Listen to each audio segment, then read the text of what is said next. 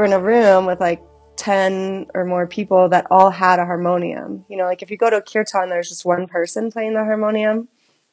This was like 10 harmoniums, and we were all playing together and all chanting together.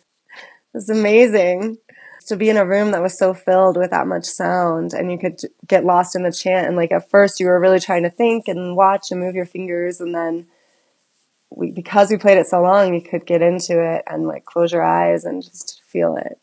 That was actually probably the highlight for me. When I chant, it just, you let go of anything else. Like it kind of clears the mind, gives the mind something to do, so you can just connect with source.